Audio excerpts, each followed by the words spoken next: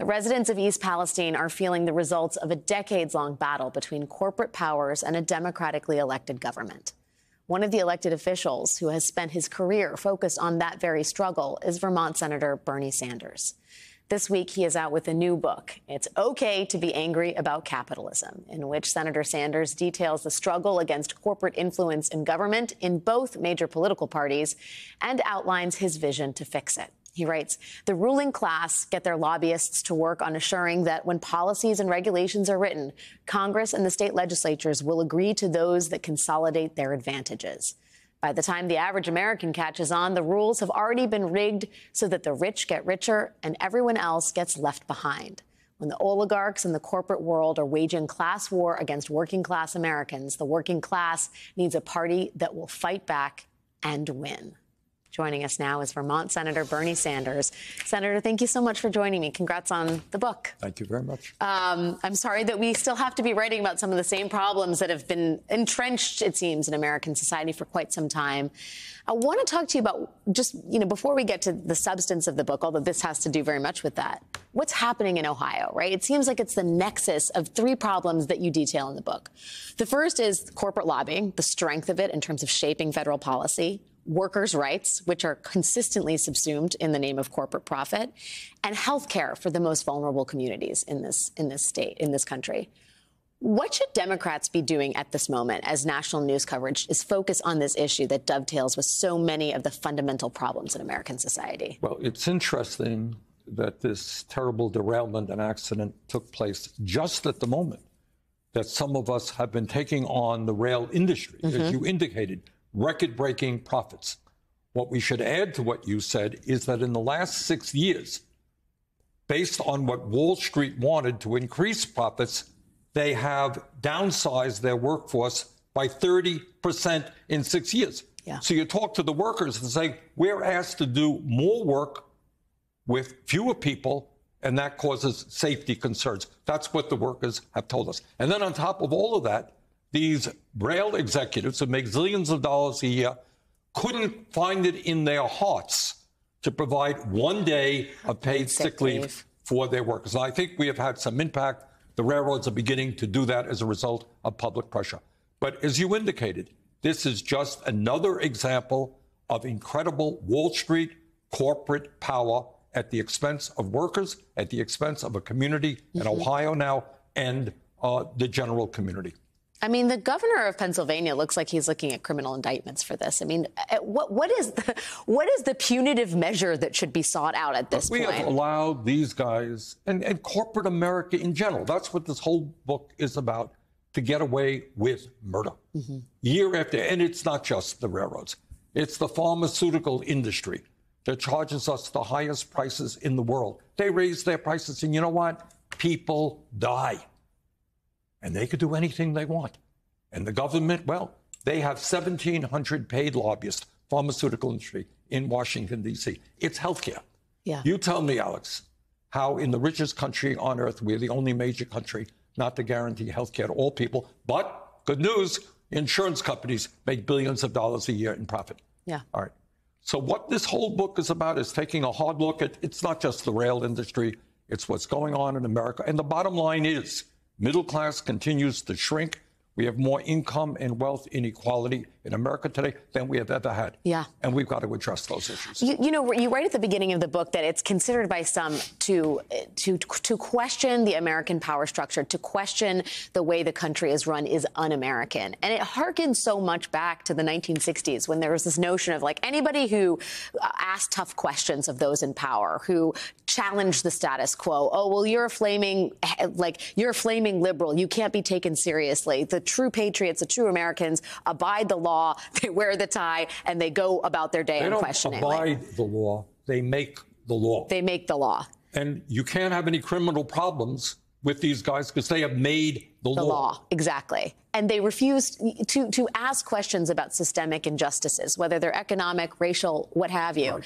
is somehow is anti-American. And it feels like we're back having the same debate that we had in the civil rights era. I'll tell you something. As somebody who has had the opportunity to go all over this country, what makes me feel confident, I have been there. I've been to Iowa, and I've been to California, and I've been all over the state of Vermont. And you know what? Ordinary people do not agree with the ruling class of this country that the status quo is acceptable. Yeah. Go out and ask them whether they think the ruling class is protecting their interest. And people say, no, we want real change. Now, the problem is, how do you take on this big money? How do you take it on politically when billionaires can buy elections, right? Mm-hmm. You want to run for office? Guy can put $100 million into a super PAC supporting you or opposing you. Is that democracy? I don't think so. We have more concentration of ownership in this country, all right? In sector after sector, whether it's Wall Street, transportation, whether it's, pharmaceutical industry, a handful of large corporations. It's media. Yeah. Yeah. Do we talk about corporate ownership of media much? Well, listen, I stand by what we put on the air here, and we ask tough questions. But I would ask you in return. I know you have embraced social media as a way. You write about it in the book as a way that you got your campaign message across. Right. And I would say, do you take issue with Facebook? Do you take issue with Twitter? I mean, their owners are not exactly free from criticism. You're absolutely right, and that's a discussion we have to have. From our perspective, we utilize what we could. Yeah. All right, but I think as a nation, you're not going to be a vibrant democracy unless you have a vibrant media.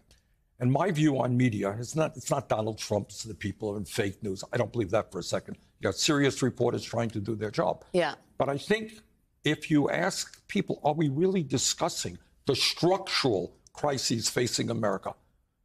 Why do we not have health care for all? What about 3 people owning more wealth than the bottom half of American society? And questions like that, we really don't have that kind of discussion. And look, I think that there is a limitation on what is discussed broadly in media, right? And that has to do with a lot of different factors, not just ownership, but also the way, the sort of structure of how media is funded. Right.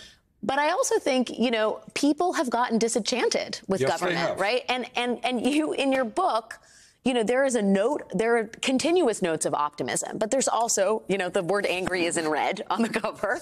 And I ask you, how do you calibrate the sort of tonal dissonance between being at once really hopeful about the possibilities and really angry about the realities? I mean, how do you convince people not just to be angry, but to also be hopeful that things can change? That is a great question. I wish I could give you a brilliant answer to it. I can't. That's a good question. Look, I can say 2 things. That ordinary people by the millions, and this is one of the reasons why Trump became president, they don't believe what goes on in Washington anymore. They see people, we talk, and they say, you know what? I can't afford health care. I can't afford to send my kids to college. I don't have any paid family and medical leave. Cost of housing is going up. My schools are inadequate. You keep talking. What are you doing? Yeah. Why should I believe in democracy when life expectancy in my community is actually going down while billionaires become richer? You guys talk, you don't do a damn thing. Mm-hmm. And then Donald Trump comes along. Yeah. Okay? So to my mind, if we are really serious, and I know, you just talked about it 5 minutes ago, if we're serious about preserving American democracy, government has to deliver for people. Mm-hmm. And in order for government to deliver for working people, you know what? You got to have the guts to take on the ruling class of this country, which today has enormous economic power, political power, and media power. And you got to do that. And the Democratic Party has got to say, you know what, workers, we're standing with you.